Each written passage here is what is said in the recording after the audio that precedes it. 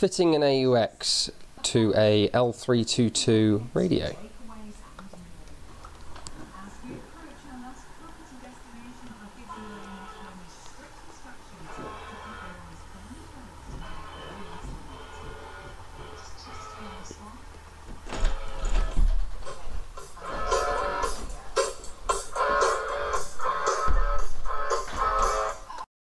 You'll need either an AUX cable or a white and red RCA cable, so you can chop the ends off and get to the wires, and obviously that's what you'll plug into to get the audio.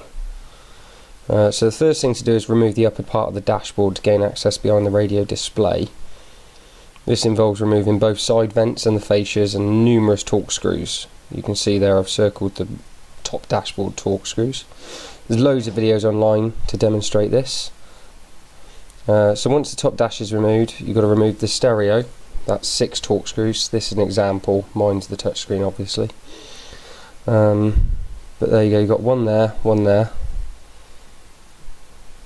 Yeah, there, down there, and one down on the other side as well. So you just remove that. Remove them 6.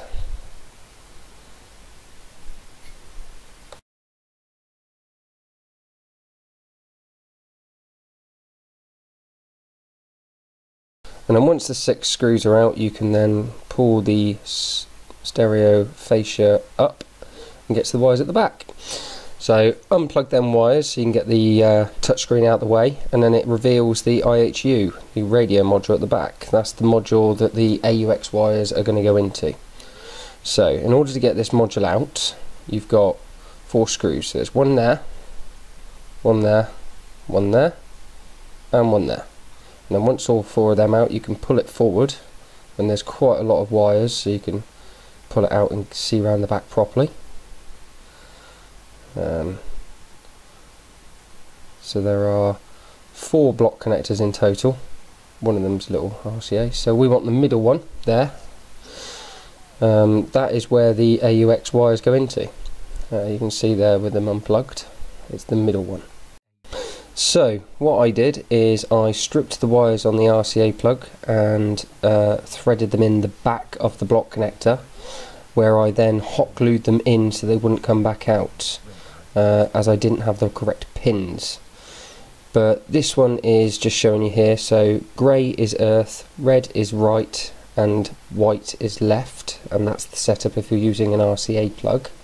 You can just put the pins in there and glue them in. Or this is the setup for an AUX lead. So hot glue seems to have done the trick, but the pins would have been better.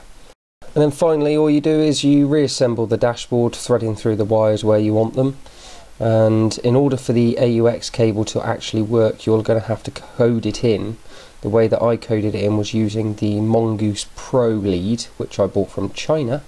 It's the Jaguar Land Rover SDD firmware. Now I'm going to try and make a video showing how you program it in using this firmware, and then I will upload at a later date. As I said, it won't work until this is programmed in, but at least the wires will be in there. Thank you for watching. Apologies about the cruddy video quality, but hopefully I've got the message across.